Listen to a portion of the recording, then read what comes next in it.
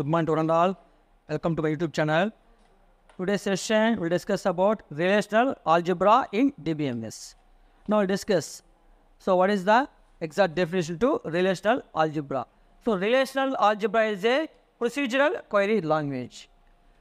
Then it gives a step-by-step process to obtain the result of the query. దీంట్లో step by స్టెప్గా ఒక process చేసుకుంటూ ఆ query యొక్క result రాబట్టడానికి మనం కొన్ని రిలేషనల్ ఆల్జిబ్రా ఆపరేషన్స్ యూజ్ చేస్తాం.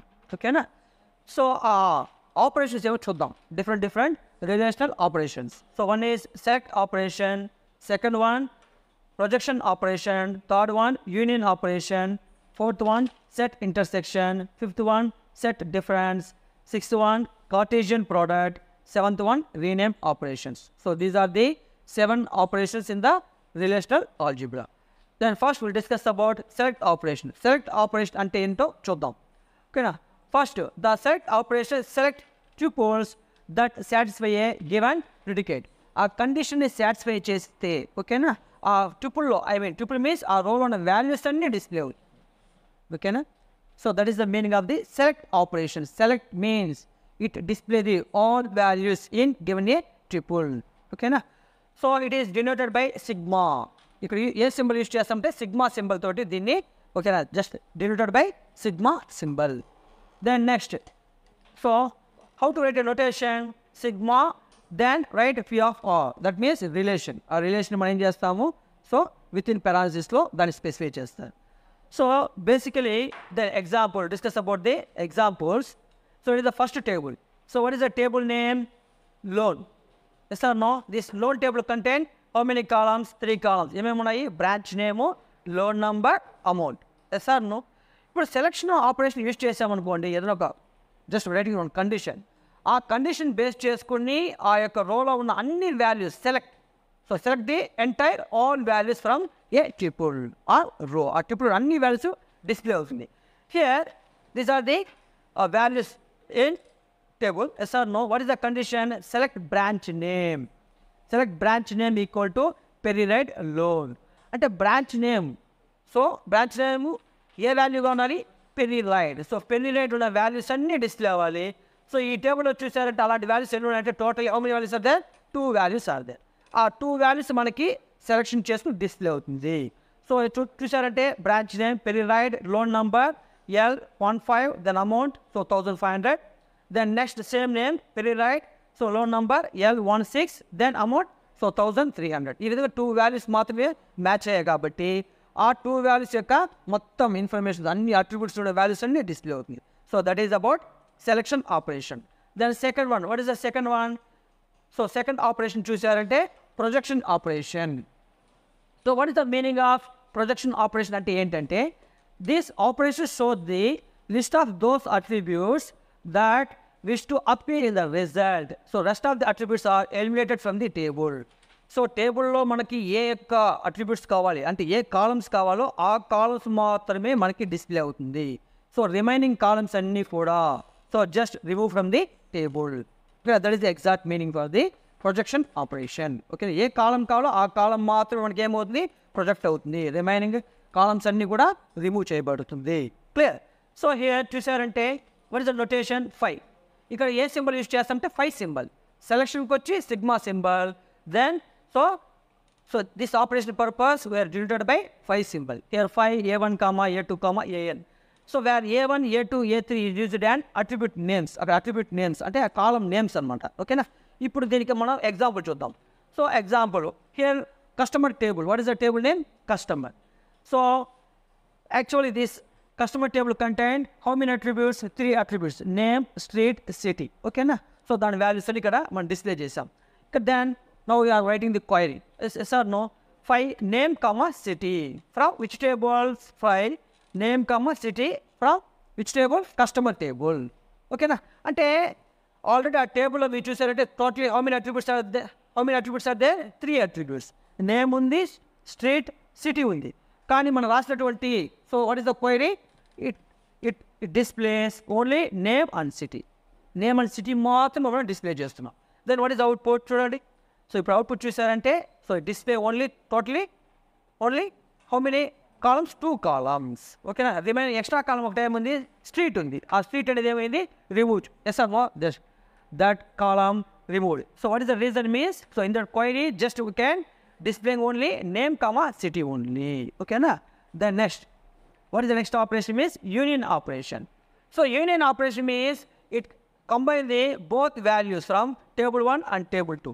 So union operation apply cheyalante, so must and should we require how many tables? So must and should ఎన్ని tables ఉన్నాయంటే 2 టేబుల్స్ ఉండాలి. ఆ రెండింటిని మనం ఏం చేయాలంటే మనం సో కంబైన్ చేస్తాం, యూనియన్ చేస్తున్నాం. ఇక్కడ యూనియన్ చేసేటప్పుడు just combine the all values from table 1 and table 2. So suppose any repeated values are there, duplicate values are there, so that type of values so ignore from the table. Okay na? So రెండిట్లోనూ కామన్గా ఉన్న కాలం తీసుకోవాలి. ఆ కామన్గా ఉన్న కాలంలో చూసారంటే repeated values ఏమైనా ఉంటే మాత్రమో వాటిని ఎలిమినేట్ చేయాలి. ఓకేనా? So that is the main importance of the union operation. Now for example, so అక్కడ ఆర్ అండ్ ఎస్ తీసుకున్నాము. ఎస్ ఆర్ను, సో ఆర్ అనేది ఒక టేబుల్, ఎస్ అనేది ఒక టేబుల్. ఆర్ యూనియన్ ఎస్ అంటే సో రెండిట్లో కామన్గా ఉన్నవి రావాలి, ఐ మీన్ మొత్తం డిస్ప్లే అవ్వాలి, కంబైన్ చేయాలి. కామన్గా ఏమైతే ఉందో ఐ మీన్ డూప్లికేట్ వాల్యూ దాన్ని రిమూవ్ చేయాలి. Now it is one table, so deposited table name, it's contain how many attributes? 2 attributes, customer name, account number. Next ఇంకో టేబుల్ చూసారు అనుకోండి, so that is the next table. What is the table name? Borrow table. ఇక్కడ చూడండి, ఇక్కడ కూడా customer name, loan number. అంటే 2 fields, 2 columns, 2 attributes కామన్గా ఉండాలి. ఓకేనా? ఇప్పుడు మనం రాస్తున్నాం, క్వైరీ రాస్తున్నాం. So just will display customer name. So how to right a query? Through which symbol? 5 symbol. 5 customer name. So which table? Borrow. Or borrow and mention here. Union. Then 5 customer name. Then what is the table name? Depositor. ఇప్పుడు చూసానికి output చూసారంటే so వాటి రెండింటిని మనం combine చేసిన తర్వాత వచ్చిన values ఇవే అనమాట. ఏమైతే రిపీటెడ్ వాల్యూస్ ఉంటుందో దాన్ని సో ఏం చేస్తున్నాం? ఇగ్నోర్ చేస్తున్నాం. ఆ రిమూవ్ ది సేమ్ వాల్యూస్. ఓకేనా? రిమైనింగ్ వాల్యూస్ అన్ని డిస్ప్లే అవుతుంది. సో ఫ్రమ్ కస్టమర్ నేమ్లో ఉన్నటువంటి ఆ కాలంలో ఉన్న వాల్యూస్ అన్నీ డిస్ప్లే అవుతుంది. కామన్ వాల్యూస్ అనేది ఎలిమినేట్ చేయబడుతుంది. Next one, set intersection. So set intersection means it is completely opposite process for the union operation. So దీంట్లో రెండింటిలో కామన్గా ఏదైతే ఉందో ఆ వాల్యూస్ మాత్రమే డిస్ప్లే అవుతుంది. ఓకేనా? ఫర్ ఎగ్జాంపుల్ ఒక దాంట్లో స్మిత్, జాన్స్ ఫర్ ఎగ్జాంపుల్. ఓకేనా? సో జాక్సన్ ఉందనుకోండి. సో ఇంకో దాంట్లో for example Vishnu, then Simhadri, then Jackson అనుకోండి. సో రెండిట్లో కామన్గా ఏవైతే ఉందో అంటే జాక్స్ అనేది కామన్గా ఉంది కాబట్టి అది డిస్ప్లే అవుతుంది. ఓకేనా? ఇప్పుడు చూద్దాం. So practically so they use చేసే సింబల్ ఏమంటే intersection symbol. Intersection symbol. So are అనేది ఒక టేబుల్, ఎస్ అనేది ఇంకొక table. So then are intersection yes. ఓకేనా? So then how to right A query? So రెండిట్లోనూ కామన్ ఫీల్డ్ ఉండాలి, common attribute. So what is the common attribute? Name, customer name.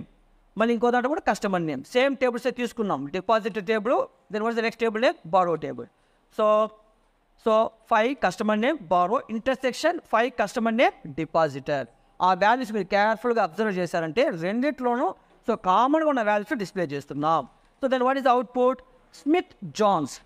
Smith అనే నేము, Johne's అనే నేము so రెండు టేబుల్లోనూ కామన్గా ఉంది కాబట్టి మనకు అవుట్పుట్ ఏమొస్తుందంటే స్మిత్ అండ్ జాన్స్ అనేది డిస్ప్లే అవుతుంది.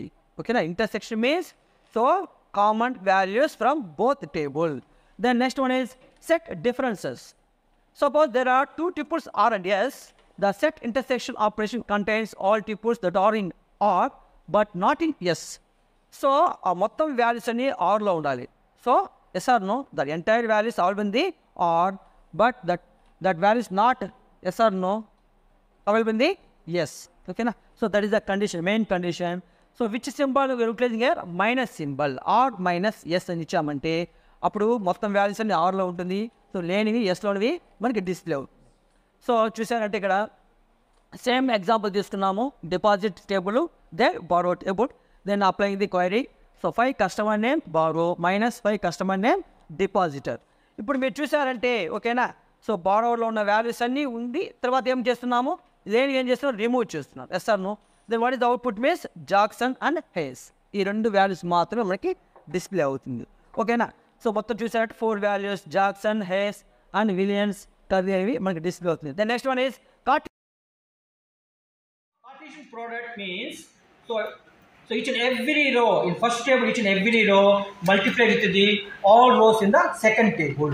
For example, first table contain totally how many rows? 3 rows. Then second table contain totally how many rows? 3 rows. But Cartesian product apply చేసామనుకోండి 3 into 3 9 values వస్తుంది. That means so first table, first row multiply with the each and every row in the second table. Okay na? ఇప్పుడు చూడండి ఇక్కడ is just symbol. It is denoted by so Cartesian product means multiplication symbol, into symbol. Okay. Then E and D. Here first table, employee table is there. So employee table contains totally so how many attributes? 3 attributes. Then how many rows? How many rows there? How many rows are there? మొత్తం ఎన్ని rows ఉన్నాయంటే 3 ఉన్నాయి కదా 3 rows. Then second. So second table name department. It's contain totally 2 attributes and total how many rows are there? ఎన్ని rows ఉన్నాయంటే how many rows? ఎన్ని ఉన్నాయంటే 3 rows ఉన్నాయి. ఇప్పుడు మనం మల్టిప్లై అప్లై చేసాం అనుకోండి employee into department employee department చేసామంటే టోటల్గా ఎస్ఆర్ నో దీంట్లో 3 rows దాంట్లో 3 rows. సో 3 into 3 టోటల్ ఎన్ని వచ్చి చూడండి so 9 SR no 1 1 1 2 2 2 3 3 3. So first row ప్రతి ఒక్కటి ఫస్ట్ టేబుల్లో ఉన్నటువంటి first row multiply with the second table all rose. Clear? ఈ విధంగా మనకి కార్టీసియన్ ప్రోడక్ట్ ప్రాసెస్ అనేది జరుగుతుంది. So next one rename operation, last one. So this is the last operation in the relational algebra. So rename means just changing the table name. Table name, for example, student అని ఇచ్చామనుకోండి ఆ student అనే టేబుల్ని student 1గా change చేయాలి. So then how to change the table name is using the rename operation. So here rename purpose we are utilizing symbol name as row symbol. A symbol use చేస్తాము? row, RHO. Okay, row symbol use చేస్తాం. So ఇక్కడ మీరు చూసారంటే so row student 1 comma student. So student is the already so existing the name. So table existing name. What is the table existing name? Student. So what is the ఇప్పుడు న్యూగా name పెట్టామనుకోండి student 1 అనుకోండి. So ఎలా ఇవ్వాలి? row new name comma old name. Now automatically the name the student name so change into the student 1. Student name student 1 గా change అవుతుంది. So my dear students, so these are the 7 operations available in the relational algebra. I think my dear students everybody understood this concept. అందరికి అర్థమైంది అనుకుంటాను. If you like my videos please like, share and subscribe. Thank you.